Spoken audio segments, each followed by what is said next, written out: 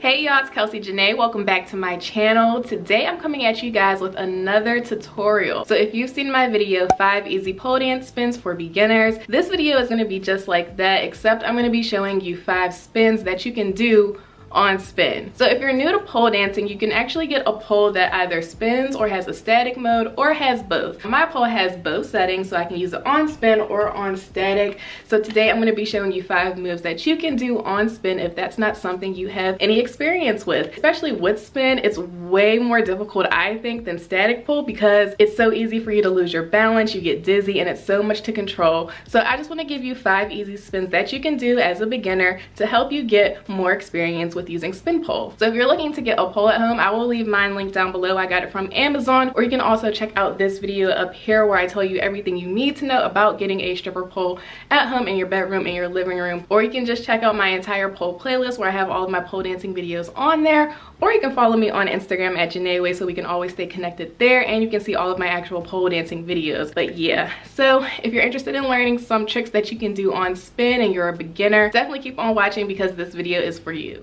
Now before I get into this tutorial, I want to warm up first, so definitely make sure you warm up before you do any type of pole dancing. It's very important to make sure your muscles are warmed up and prepared for the exercise ahead. So right here you see me doing some low flow movement around the pole. You can also do push-ups, sit-ups, jumping jacks, anything to really get your heart rate up and your body warm. And also make sure you stretch. That's very important too. So the first spin that we're going to work on is our fairy spin. You're going to start with your inside hand up nice and high. Outside hand comes across your chest to grab the pole. The outside leg swings around in a circle to hook that ankle on the pole, pushing the opposite leg back. So I'm going to show you that again. So you're grabbing the pole, outside arm grabs across your chest. Outside leg comes around in a circle to hook that ankle on the pole, pushing the opposite leg back. Now remember, the pole is on spin, so you don't have to do much work, but your arms and shoulders are going to be doing a lot of work. So work on this trick on both sides. Of course, you already know I'm going to say that, but see how long you can hold yourself up there. Try to do 1 rotation or 2 rotations or 3, whatever is comfortable for your body. But working on these spins also helps to work as a pole conditioning exercise because you are working out your arms and shoulders a lot. So yeah, be prepared because we are in for a really good workout, y'all.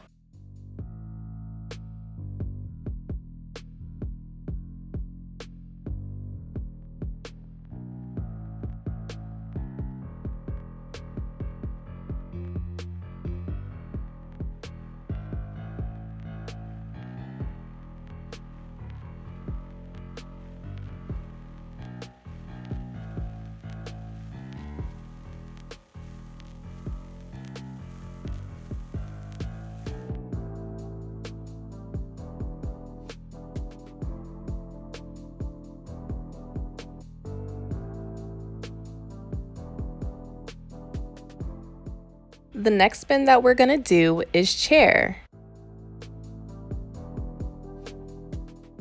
So we're starting just like the fairy spin. That inside arm is up nice and high, except this time when you come around, your knees are going to come up towards your chest and together like you're taking a seat.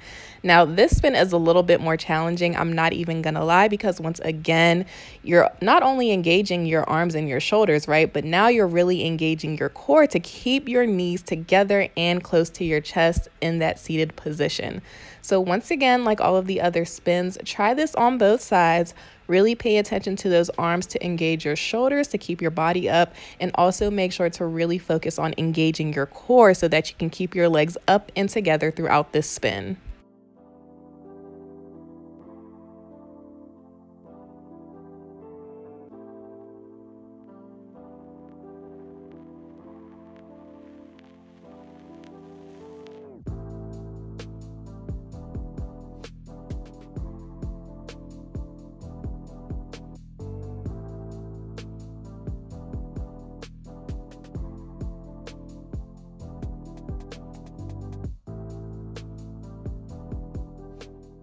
Moving on, we're gonna work on our pencil spin now. This is another one of those moves that are great for pole conditioning. Now, my head's gonna get cut off, so I'm sorry in advance, but all you're doing is taking your arms right above your head on the pole, reaching up to pull yourself up, remembering to really engage your shoulders. Make sure your shoulders are rolled back and your chest is up nice and high, and really engage your core as well to keep your legs together. And remember to point those toes when you're doing this spin. This spin is all about engagement and control. So when you're practicing this will help a lot with not only your strength in your arms, but it will also help to engage your abs and help you with controlling your body throughout the different spins that you're doing.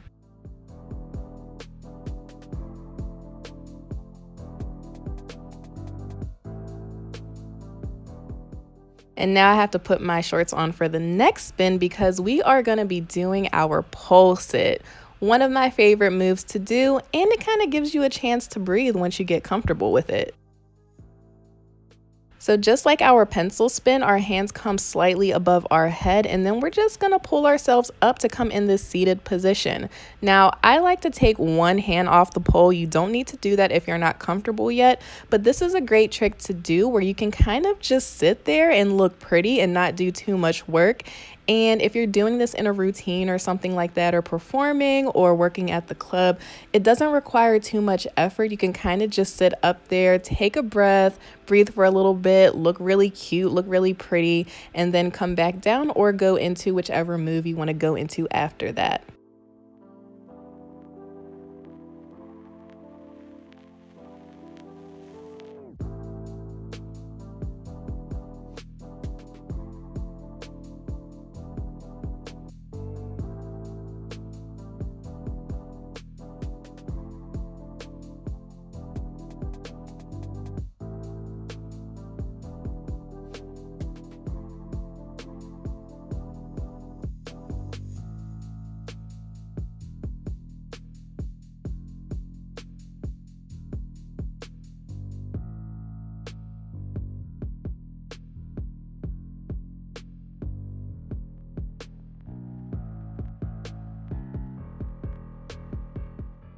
And the last spin we're going to do today is our back hook.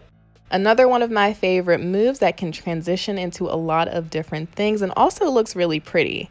Now, before I break this spin down, I just want you to pay attention to what my body is doing. As you can see here, I'm actually going backwards into the spin, hence the name back hook. So you're going to start in the same position as all of the other tricks with that inside arm up high, but you're going to follow that outside hand all the way around until you are going backwards, and then simply bending your legs back to hook the pole in your knees.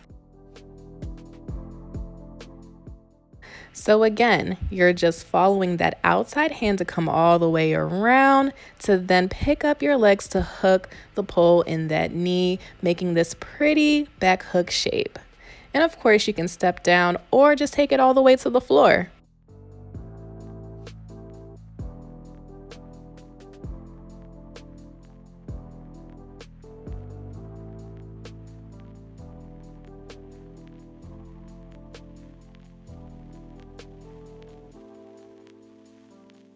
Now here I'm just going to show you a couple different ways to combo these spins.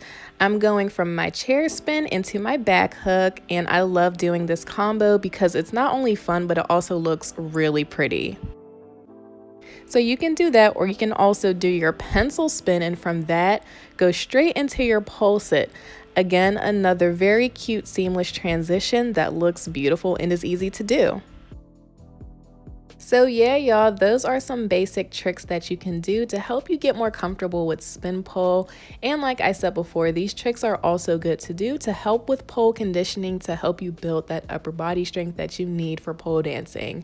So go ahead, work on these spins, have some fun with them. But as always, remember to be careful. As you can see with me right now, I'm wearing sweatpants on spin pole, which is kind of dangerous. I'm not even gonna lie, because wearing clothes can make you slip off the pole. So just be careful. and be mindful when you're practicing. And of course, make sure you try both sides, warm up, stretch, all that good stuff, and tag me in your videos. If you have pole dancing videos that you post on Instagram and I've helped you at all, definitely tag me so I can see you guys working on these tricks and working on your pole journey. And I will see y'all next time. Alright y'all, that's gonna wrap up this video. Thank you so much for watching. Make sure to give me a thumbs up if you enjoyed it, and comment down below if you would like to see any more tutorials like this. Definitely let me know in the comments, sis. I got you. Make sure you're subscribed, okay? Hit that notification bell so you don't miss any time that I upload a new video. Follow me on Instagram at Janay. And if you would like a virtual private lesson, because yes, I do those too, definitely get to my website, janayway.com, and book your virtual private lesson today. And yeah, until next time, I'll see you guys. Bye.